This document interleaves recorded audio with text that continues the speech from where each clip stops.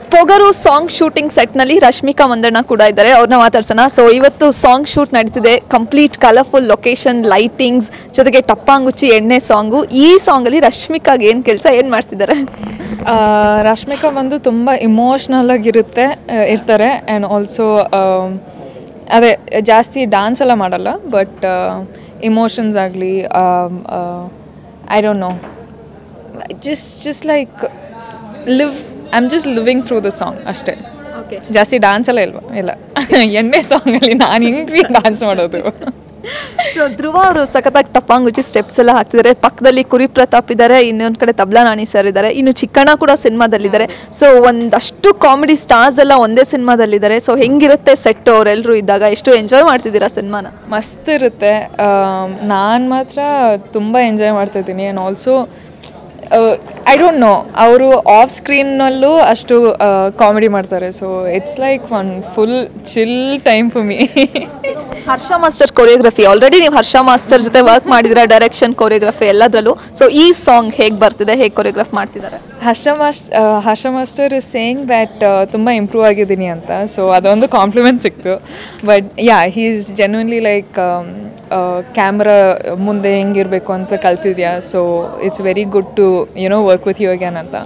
But I am just really grateful.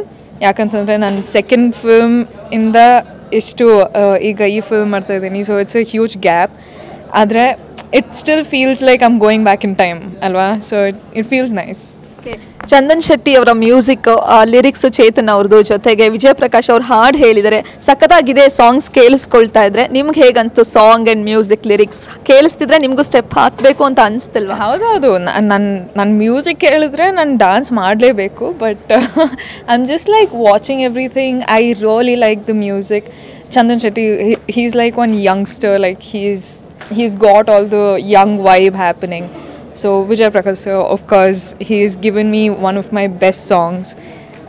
So I'm just glad to be, ಅಂದರೆ ನಾನು ಏನು ಹೇಳೋದು ನನಗೆ ಗೊತ್ತಾಗ್ತಿಲ್ಲ. I am just like I am really grateful ಅಷ್ಟೇ. ಸೊ ಈ ಸಿನಿಮಾದಲ್ಲಿ ಕ್ಯಾರೆಕ್ಟರ್ ಹೆಸರು ಗೀತಾ ಅಂತ ಕೇಳ್ಪಟ್ವಿ. ಸೊ ಗೀತಾಗೂ ರಶ್ಮಿಕಾಗೂ ಏನೋ ಒಂದು ಕನೆಕ್ಷನ್ ಕ್ಯಾರೆಕ್ಟರ್ ನೇಮಲ್ಲಿ ಅಂತ ಅನ್ಸುತ್ತೆ ಈ cinema. And Geetha Govindam, may be Anjani ಪುತ್ರದಲ್ಲೂ ನಿಮ್ಮ ಕ್ಯಾರೆಕ್ಟರ್ ಹೆಸರು Geetha.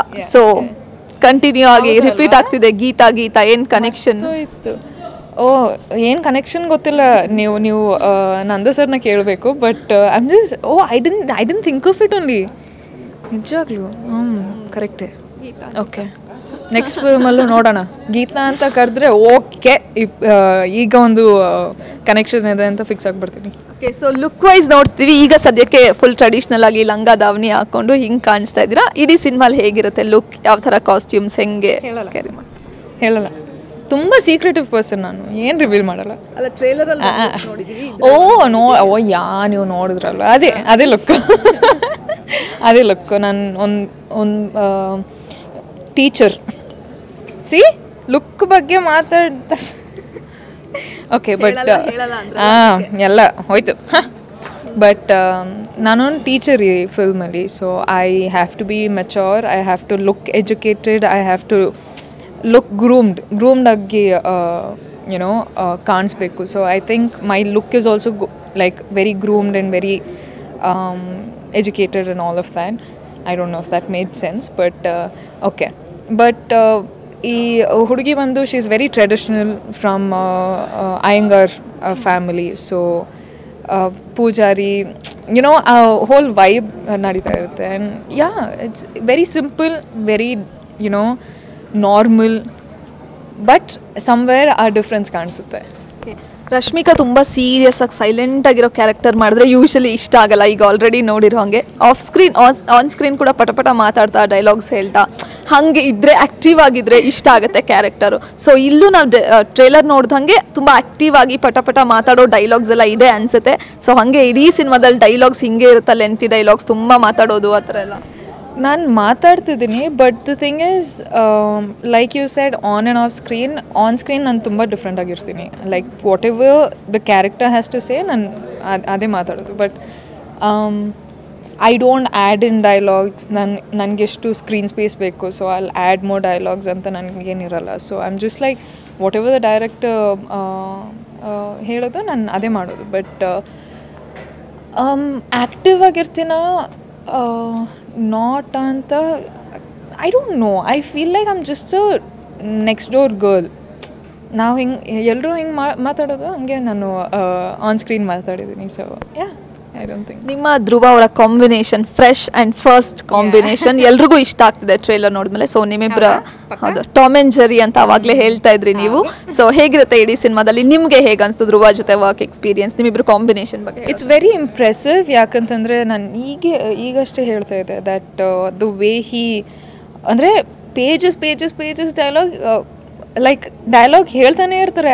I am just like very impressed because ನನ್ನ ಲೈಫಲ್ಲಿ ಅದು ಮಾಡೋಕ್ಕಾಗಲ್ಲ. I mean it's impossible to say like 2-3 pages of dialogues and high ಟೋನಲ್ಲಿ. ನಾನು ಮಾತಾಡಬೇಕು ಅಂತಂದರೆ ಹಾಂ ಸರ್ ಓಕೆ ಓಕೆ ಓಕೆ ಹಿಂಗೆ ಮಾತಾಡ್ತೀನಿ. ಬಟ್ ಇನ್ ರಿಯಲ್ ಆಲ್ಸೋ ಈಗ ಕಿರ್ಚ್ತಾ ಇದ್ದೀನಿ, that is different. But I am just very impressed of how he delivers the dialogues. And also dialogues ಆಗಲಿ it's very well return, on point ಇರುತ್ತೆ, but ಅಷ್ಟೇ explanation ಇರುತ್ತೆ. There is a lot of sense in the dialogue. So you just have to watch the film ಅಷ್ಟೇ. So finally ಒಂದು common question ಇದ್ದೇ ಇರುತ್ತೆ. ನಿಮ್ಮ ಹೀ so cute song ನೋಡಾದ್ಮೇಲೆ dance ಇರತ್ತಾ ಇರಲ್ವಾ ಹೆಂಗೆ ಅಂತ? ಸೊ ಈ ಸಿನಿಮಾದಲ್ಲಿ ಏನಾದರೂ ಎಕ್ಸ್ಪೆಕ್ಟ್ ಮಾಡ್ತೀರಾ? ಮಾಡ್ತಿದ್ದಾರೆ, ನೀವು ಮಾಡ್ತೀರಾ? ಆಯ್ತಾ ನೋಡೋಣ, ಆದರೆ ನೋಡೋಣ. ಅಪ್ಪ I have this problem. Okay ನೋಡೋಣ. ಓಕೆ, ಸೊ ನಿಮ್ಮ ಫ್ಯಾನ್ಸ್ಗೆಲ್ಲ ಏನು ಹೇಳ್ತೀರಾ ಫೈನಲಿ ಪೊಗರು ಸಿನಿಮಾ ಬಗ್ಗೆ ಹೇಳಿ? ಪೊಗರು ಸಿನಿಮಾ ಬಗ್ಗೆ ಕಾಯ್ತಾ ಇದ್ದೀರಾ? ಕಾಯ್ತಾ ಇದ್ದರೆ ಬರ್ತಾ ಇದ್ದೀವಿ soon. I hope you guys like it. ನೋಡಿ ಎಂಜಾಯ್ ಮಾಡಿ.